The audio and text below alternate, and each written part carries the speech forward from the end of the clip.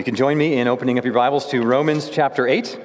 And I hope that you do bring a Bible on Sundays. It can be helpful to use the copy that you're using throughout the week also together. If you don't have one with you, you can grab one under seats in front of you.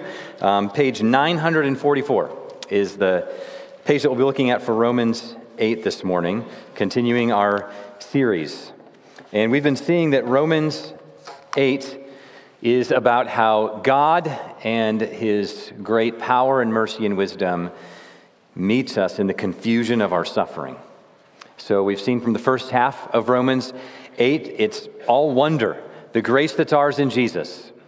No condemnation, set free from the power of sin, given a new mindset, a new eternal future. We now are empowered to inevitably begin killing sin in our lives by the power of the Holy Spirit. We have been adopted into a new family as sons and daughters of the one true God. We have a new inheritance, a future of glory to come. But then in verse 17, it says that none of this grace and wonder and coming glory means that we get out of suffering now. And so from verse 18 on in this chapter, Paul gives us reasons for hope in the midst of suffering. So we've been seeing a few of those reasons in the past few weeks. We've seen that God gives us hope by showing us that the future inheritance, the future glory to come, far outweighs the suffering of the current time we live in. We have a resurrection glory coming. Another comfort is that in all of our suffering, when we're so confused and burdened we don't even know how to pray, the Holy Spirit is with us, interceding for us, groaning, too deep for words, and God hears him and answers. And now we have another reason for hope. And it's because God right now and in every single moment is working everything together for the good of his people. So this is Romans 8:28. Let's read it together.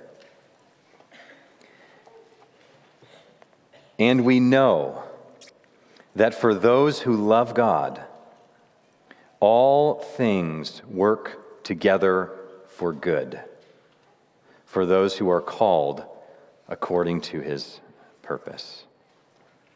I know some of you have that memorized. Some of you have it memorized because you intentionally tried to memorize it. Some of you have it memorized because you've clung to it in the hardest seasons of life, and it's just in you. If this is the first time you've ever heard that read, I commend this verse to you to be a constant companion for the rest of your life. It's one of the greatest promises in the Bible. It addresses our confused hopelessness in the hardest suffering. Sometimes we wonder, is it all pointless? Why did God let this happen? Maybe he couldn't stop it. Can he make anything of this mess? Maybe he doesn't care. Maybe this is beyond his control. Our mind is clouded with confusion in those times. Our hearts are heavy with hopelessness. And Romans 8:28 says that Christians can have absolute confidence that every single thing, every part of even the worst suffering is worked together for your good. This is God's heart for God's people. This assumes God's power. It assumes his wisdom. It assumes his love, actively engaged in every moment. He not only forgives us and transforms us and promises an incredible future, he also works every single thing in our lives together for our good. And he gives this promise to you as a Christian, or if you are not yet a Christian, he welcomes you into this promise through faith in Jesus. He gives this to his people so that you can live through suffering with a settled confidence. God works everything together for the good of his people. So 3 questions. What is this promise? What does it mean? Who can claim it? And what difference does it make? Really, the question that we're asking is this third one of what difference does it make? And it's, what if you could know in the worst suffering that everything is being worked together for your good by God. So what's the promise? Well, the promise itself is right in the middle of the verse. All things work together for good.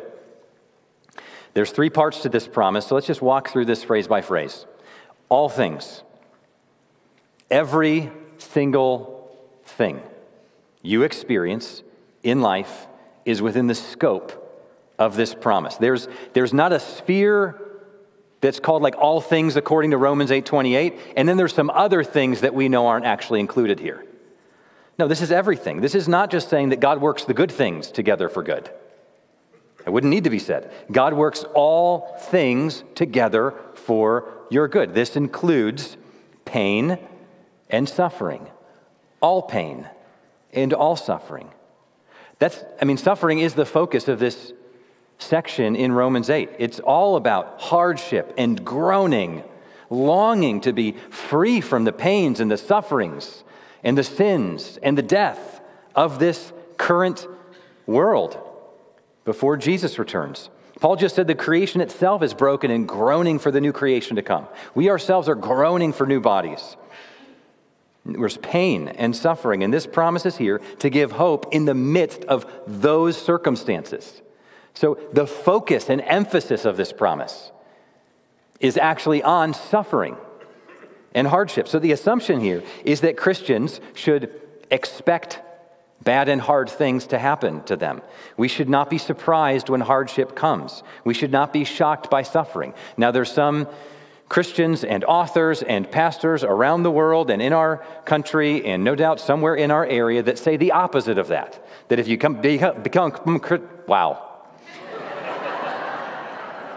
if you become a Christian, you won't be able, should I stop? All right. Some people would say, if you become a Christian, you'll never have problems speaking again. If you become a Christian, you'll never have hardship happen to you. I was talking with someone just yesterday about a country that they had recently visited.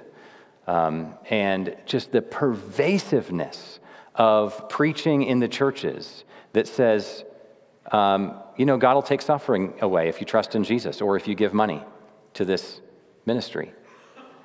And many Christians are saved out of that because they need to actually hear the gospel. Hardship comes. In fact, Jesus promised it. You get added suffering when you become a Christian. Now you actually are going to be convicted more of sin. You're going to take it seriously. You're going to look foolish to people in your culture and maybe family members. And so don't be surprised, expect it. But this is more than just a reminder that suffering will be part of our lives. This is a promise that all that suffering that comes is being worked together for good. So everything in your experience is part of this promise. This includes natural disasters like hurricanes and tornadoes, even the ones that ripped through the Midwest recently. This includes cancer and memory loss and aneurysms. It includes inexplicable pain. And it doesn't just include suffering, this includes sin. Sin is part of the all things here. God is so powerful that even sin will turn for good for God's people. The North African church father Augustine put it this way: God is so good as to permit no evil to exist, except that God is so powerful as to be able to draw something good from any evil. So God is so good that he doesn't permit anything evil to exist except that which he is so powerful as to draw something good from any evil. So all things means all things. Second phrase, all things work together. So everything that happens in your life is not just a series of random events. We can use phrases like coincidence and chance, but as Christians, we have to recognize that if we use those phrases, we don't really mean them. There's a sense in which, from our perspective, things are coincidence. But God is the one sovereignly ordaining. He's the one working everything together. And so God's actively involved and engaged in every moment, working everything together for the good of his people. So this is not just a generic optimistic hope for history. Right? This verse is not just a sentiment that says, everything's going to be okay. This is personal trust in a sovereign God who is working presently all things together for good. Now, some translations put this differently than the one that I'm reading here. I'm reading the English Standard Version. One translation emphasizes that God is at work in all things, as if the all things are kind of happening and God's at work somehow to some level, bringing something good in it. I don't think that's the best translation for a number of reasons. And this verse and examples all through the Bible show that God is working all things together. Similar to Ephesians 1:11, which says, God works all things according to the counsel of his will. Everything is being worked according to the counsel of God's will. So he is working this out. The theological term for this is providence. Some people prefer to refer to the sovereignty of God. I've mentioned before that the elders are reading through the London Baptist Confession. I've mentioned that for maybe like the past year because we're going very slowly through it, just reading a paragraph or two at the front end of each elders meeting and then praying for you in light of the truth we read. So it's from the 1600s. It's essentially the Westminster Confession, but adapted for Baptistic churches like ours. And it gives a great definition of providence. Here's what it says. God, the good creator of all things, in his infinite power and wisdom, does uphold, direct, dispose, and govern all creatures and things, from the greatest even to the least, by his wise and most holy providence. So God, in his power and wisdom, is upholding, directing, and governing everything that happens. I love how the Heidelberg Catechism puts it. So catechism, teaching tool with questions and answers. Our middle schoolers are going through the New City Catechism. So this is a historic one, the Heidelberg Catechism. This will be up on the screen. So here's the question.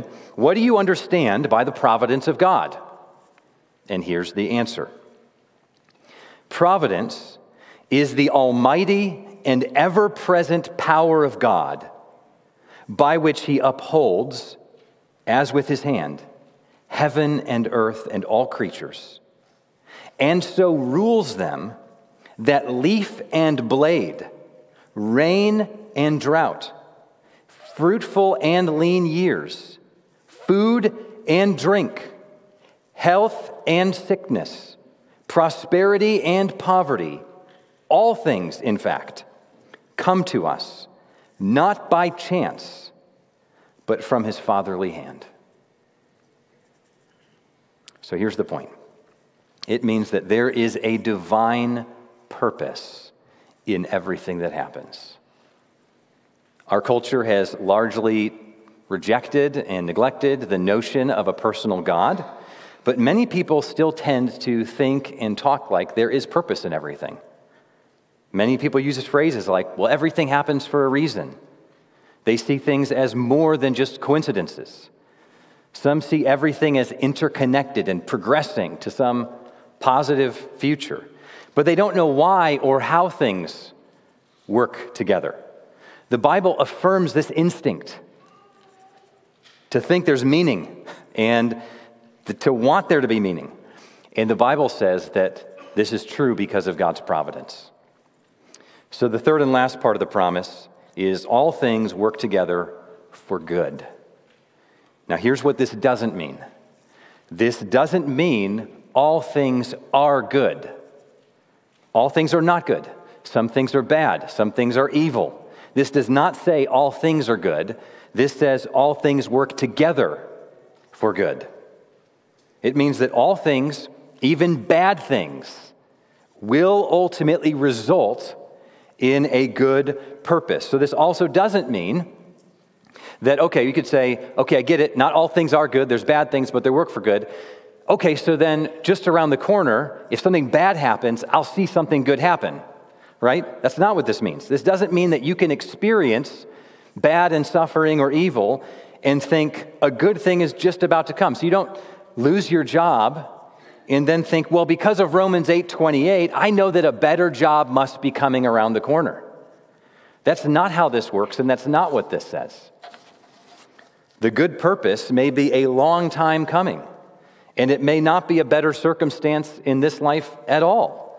It means that all things, even bad things, even a succession of bad things that don't seem to be turning to good circumstances anytime soon, all of it contributes for our whole lives is contributing to being worked together for good. I think my favorite line from anything I've ever read from John Piper is one line. Of everything I've read, I think this is just my favorite line for a lot of reasons. I've shared it before, I'll share it again. He said, God is always doing 10,000 things in your life, and you may be aware of 3 of them. So when you're in the hospital waiting room, nervous for the news, or right after you hear the crushing news, or if you're the one in the room on the bed, hearing the news and feeling the effects of pain, or when a secret sin in your life is exposed and there's just wreckage coming from this. Everything you've loved is falling apart, and it's your own fault. You have trouble seeing how anything good can come from this hard moment. But even here, God is doing 10,000 things, and you may not know any of them. You may know 3. It may get worse before it gets better for you. But if you are in Christ, everything is working together for your good. It may not feel good. You may not know what that good is right away. But it's working together. So what is the good? Well, picture yourself in the midst of maybe a past suffering you've had, or maybe your present suffering, or anticipating a future one. Look at the furthest horizon. Just lift your eyes up out of that suffering and look at the distant horizon. The ultimate good that's coming is what Paul in this chapter refers to as glory. It's the promise of being with God in a new creation forever, in a renewed body. A body that's like Jesus' resurrection body, but even better than that, character that is transformed into Jesus' character. Perfect love and patience and goodness and kindness and faithfulness, gentleness, self-control. Reflecting Jesus' image, renewed in the image that we're created in. It's what Paul refers to as the glory to come. The glory is seeing God's glory in Christ and being transformed into that image. That's the glory to come. And this is where Paul goes in the next verse. Look at verse 29. It says that God predestined his people to be conformed to the image of his Son. That's the ultimate good that he has in mind. All your suffering is being worked toward this goal of being conformed to the image of Jesus. But even now, you can look to a nearer horizon because God is working your suffering for your good even now. It's not just that all your suffering will then result in that.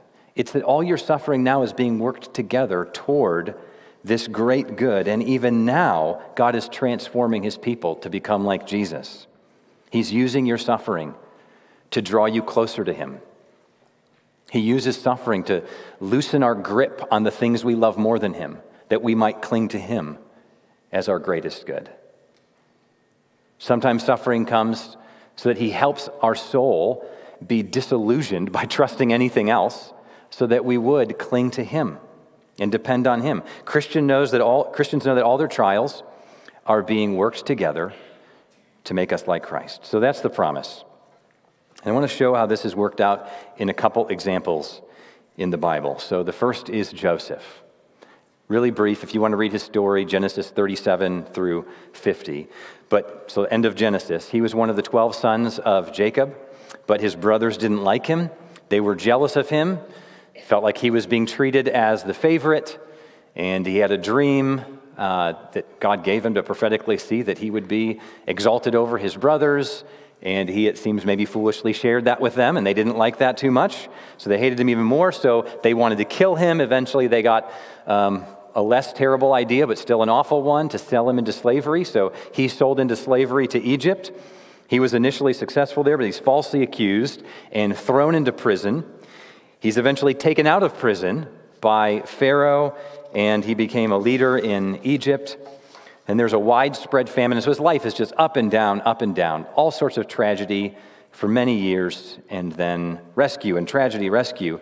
Then there's a widespread famine, and his brothers come from their home to Egypt to get food. And they don't realize Joseph's in charge of this kind of food distribution, and they don't recognize him. He recognizes them, and he eventually reveals himself to them. So they're distressed. They're wondering, is he going to kill us? Take revenge on us? But listen to what Joseph said. Joseph had the theology of Romans 8:28 before Romans 8:28 was written. He said to them in Genesis 45, "Do not be distressed or angry with yourselves because you sold me here. For God sent me before you to preserve life. It was not you who sent me here, but God. He has made me a father to Pharaoh and lord of all his house."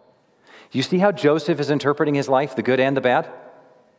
God did it, and God was doing it with good purposes. Joseph was able to see some of those. We don't always get that opportunity. And his perspective's affirmed. The Psalms refer to this event and give Joseph's same interpretation. God sent him. Joseph summarized the whole situation again in Genesis 50:20. This is kind of like the personal and Old Testament Romans 8:28. He said to his brothers, "As for you," referring to all their sin that they did, "as for you, you meant evil against me, but God meant it for good." So do you hear that? Notice he didn't just say, "You meant evil against me," but there were also good things that God was doing in the midst of that. No, he also didn't say, "You meant evil against me," but God saw that happened and was able to kind of use it for good. Now, Joseph uses the same word. You meant those things for evil against me. God meant those things for good. Other example is Jesus and the cross. The cross of Christ was the most evil event in human history, wasn't it? Jewish leaders and crowds, Roman leaders and soldiers, all plotting against the Son of God. They knew he's innocent. They knew it was a great injustice. They killed him anyway, the author and giver of life. They kill with jealousy and anger. And then listen to how the early Christians, who had the theology of Romans 8:28, listen to how they prayed in Acts chapter 4. This is verses 27 to 28. "Truly in this city there were gathered together against your holy servant Jesus, whom you anointed, both Herod and Pontius Pilate, along with the Gentiles and all the peoples of Israel." So they're all together, and in this prayer they say, "To do whatever your hand and your plan had predestined to take place." They sinned against Jesus. And the Christians say, rightly, they did whatever God had planned and predestined to take place. They have no problem saying that God predestined sin to happen. They meant it for evil. God meant it for good. God always does good, and in everything he does, he has good motives. That is not called into question at all. But God mysteriously to us, I don't know how to explain this, mysteriously to us, is working everything together for good. There's other examples. Paul even talks about how he's got this messenger of Satan, this thorn in his flesh. He's pleading with God to take it away.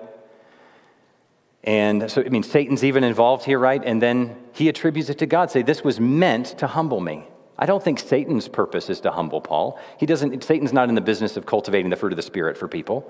But Paul recognizes, okay, God, you're not answering this prayer to remove this suffering because you are intending this in my life. There's other times he's like, we were distressed, thought we were going to die, but this was meant so that we'd rely on God. So Paul just receives this as for his good ultimately. So that's the promise of Romans 8:28. All things work together for good. So we've been answering that first question. Second question, who can claim this? Who is this for? There's two statements that clarify who this promise is for. One's right before this promise, one's right after, all in this verse. So that promise is in the middle of the two statements that describe who the promise is for. And they're two statements that describe the same group of people in two different ways. The first is those who love God. See that right at the first part of the verse? And we know that for those who love God, all things work together for good. So this is not a promise for every person. It is for those who love God. God is sovereignly working everything together, but he's working it together for good only for those who love God.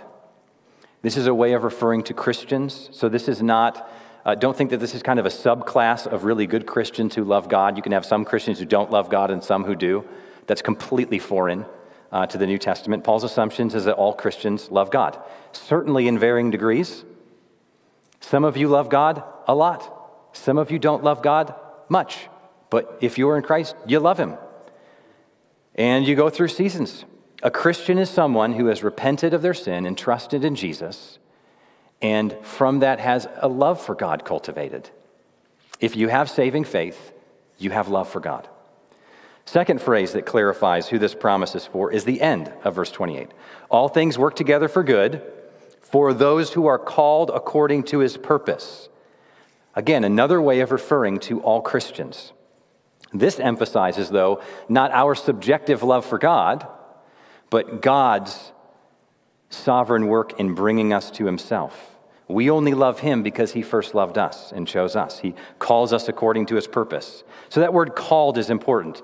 It's what we would theologically refer to as the effectual call. So here's what that means. The word call is used in a couple different ways throughout the New Testament. The first way is what we can refer to as the general gospel call. Right? It's the message of the gospel spreads, and there is a call to repent and believe that goes to whoever hears this. It's an invitation that can be accepted or rejected.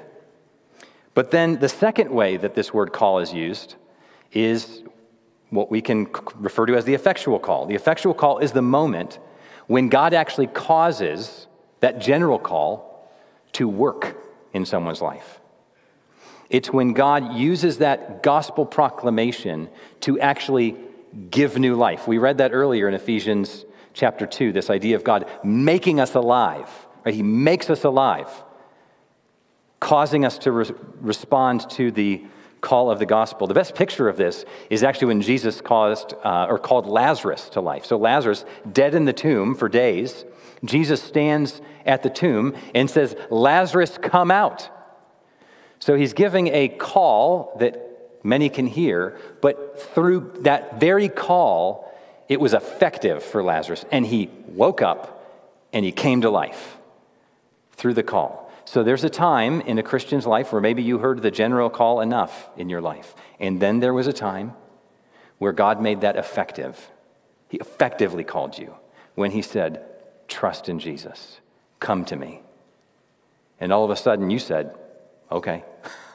And you did. Or you found yourself after a season. You don't know when that moment happened, but you know it did because all of a sudden you're drawn to him now. So that's the effectual call. That's how Paul uses the word call in the next verses too. He starts talking about God's plan from his foreknowledge and predestination in eternity past to the eternal future of glorification. He says some people are chosen and called and justified and glorified. It's an unbreakable chain. All those whom he calls with this effectual call come to faith and are justified. So it seems like Paul's flow of thought in this section is, we know that God works everything together for our good. How do we know this? Because we're the ones whom he's effectually called according to his purpose. He chose us and called us to himself, and he'll never let us go. If he's called us to himself, he's going to fulfill his purpose. Everything in our life is going to be worked together for good. He's not going to let us go. So that's how he's using this here in verse 20 as well. All things work together for good, not just for anyone who hears the gospel. That's not true. And what about those who don't hear the gospel then? No, this is for those who are called according to his purpose. So who's it for? It's for Christians. Viewed from one angle, those who love Jesus.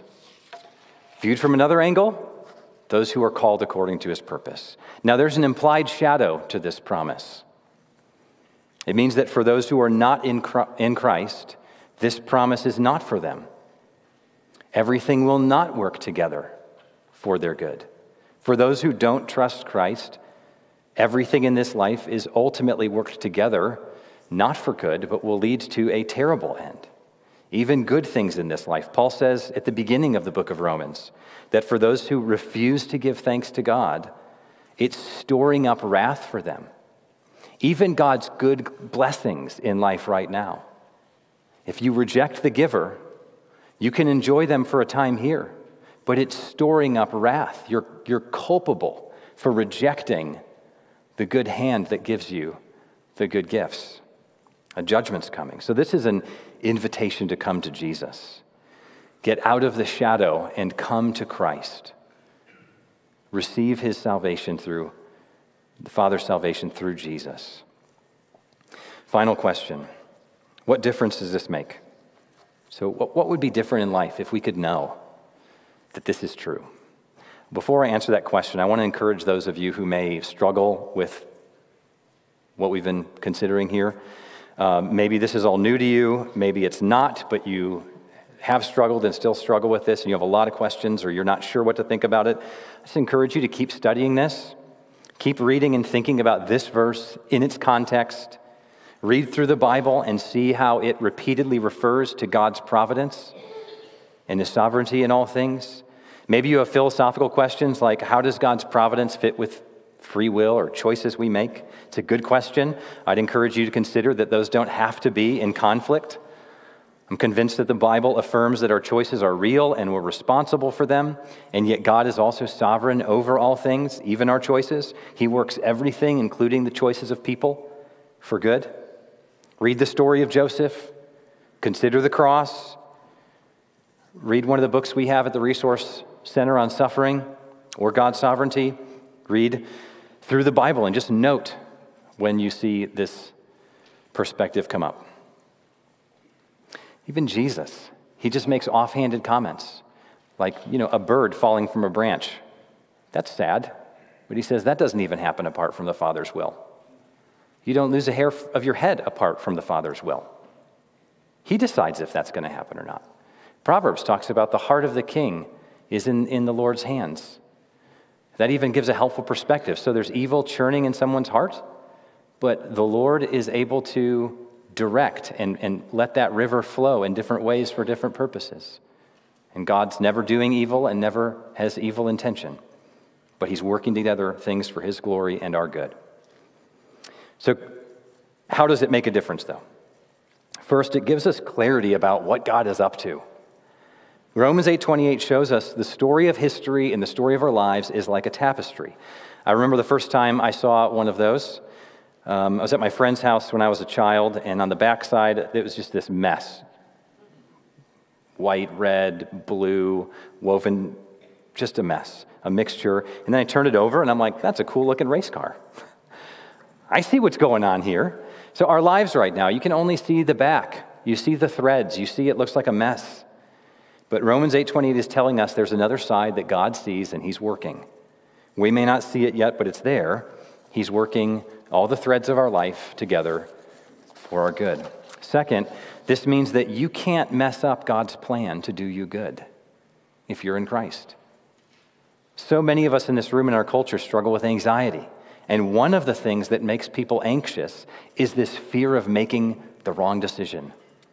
We can fear that we'll make a bad decision to ruin our lives, or kind of theologically feel like maybe I messed up and I've missed God's plan for my life. Like there was a plan that went this way. I made a stupid decision I can never get back. Or maybe I got to try to work it back. Or maybe God can work it in some way to help recover this mess that I've made because I missed his will for my life or something like this. But if we trust this promise, we can learn to live with calm.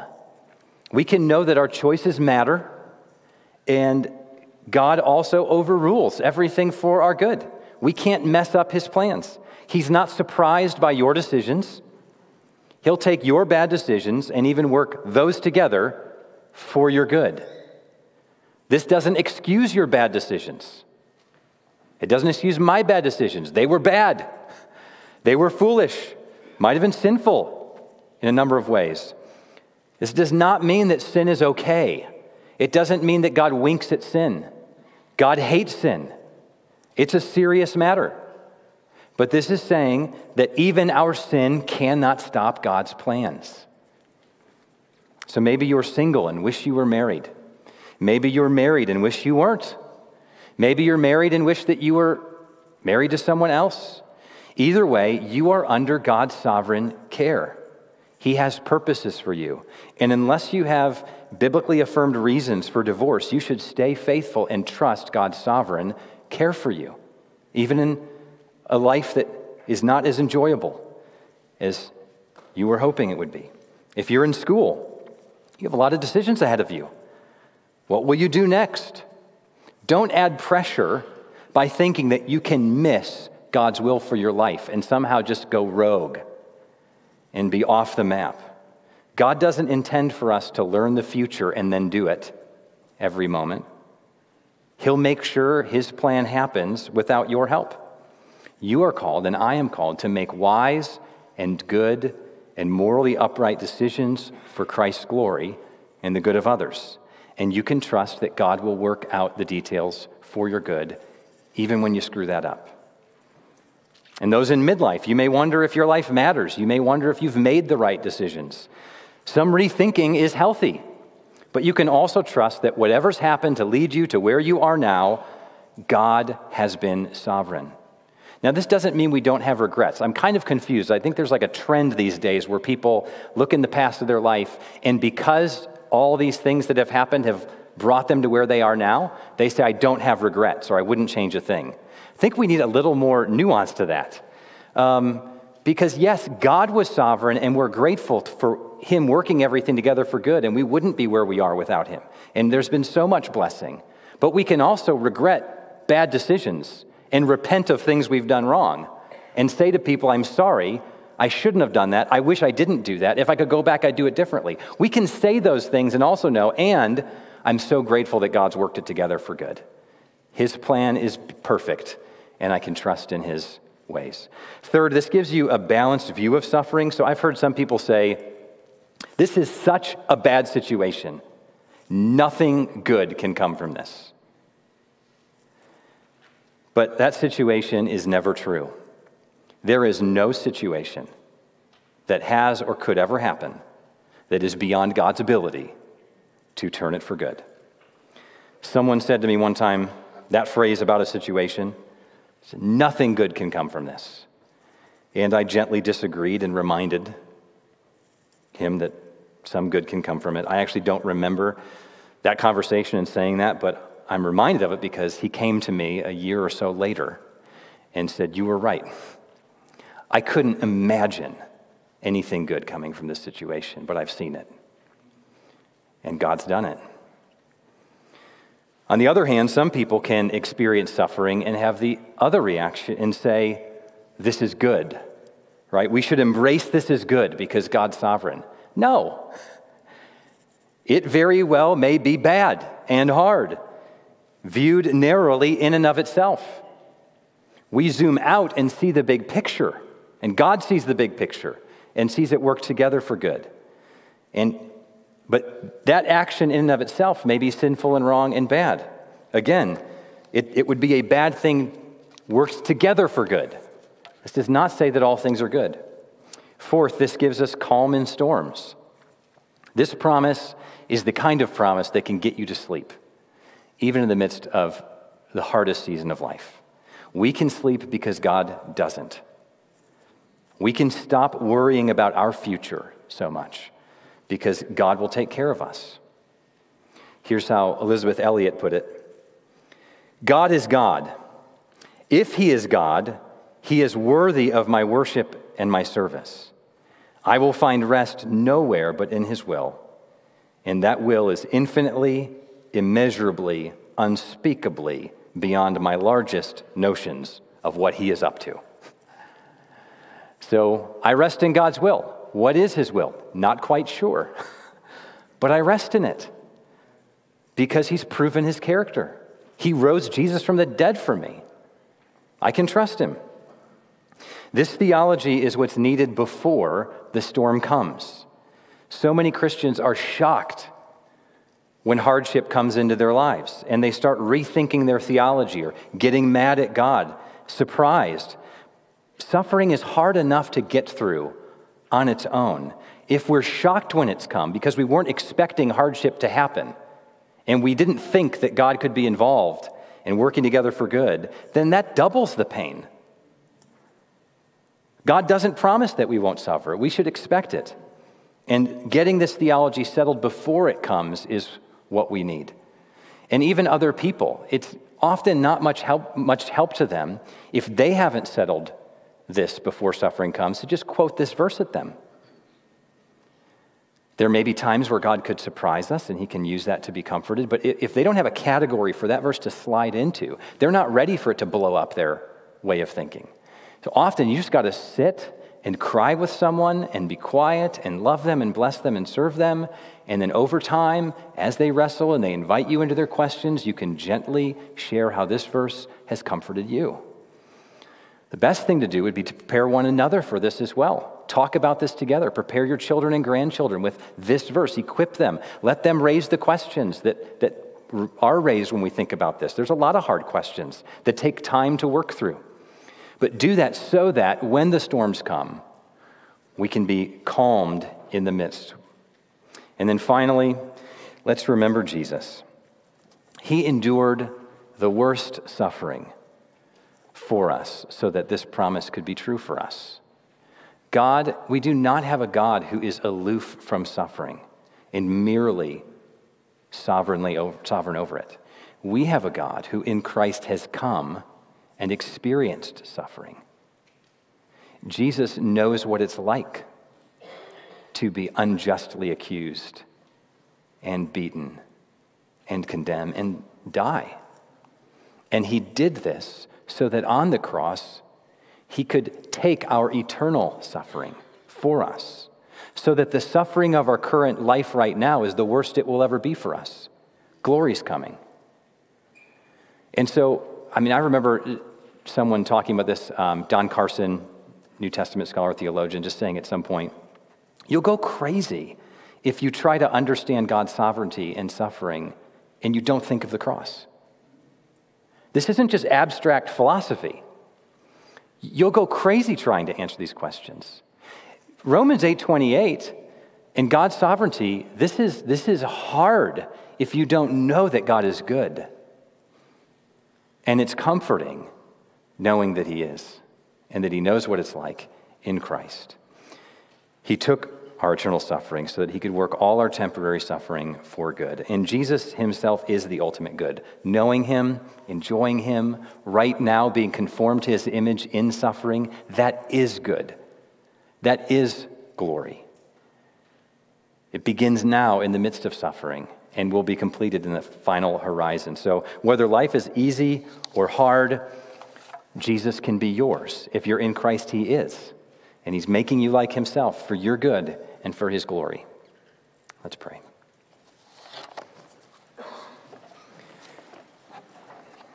Our Father, we thank you for this very short collection of words that is so mysterious and profound and deep and comforting. We all together in this room right now pray for those few people in this room who are suffering and grieving the most right now. Comfort them, Lord, with this reality that you are working everything together for their good in Christ. We pray for anyone in this room who doesn't know you through Jesus. Would you call them to yourself and comfort them with this promise through Jesus? And we pray for all of us in these coming days when your hand will allow all sorts of hardship into our lives. We pray that you would let us not lose hope and not lose heart, but remember Romans 8:28 and your good promise to us, and remember Jesus.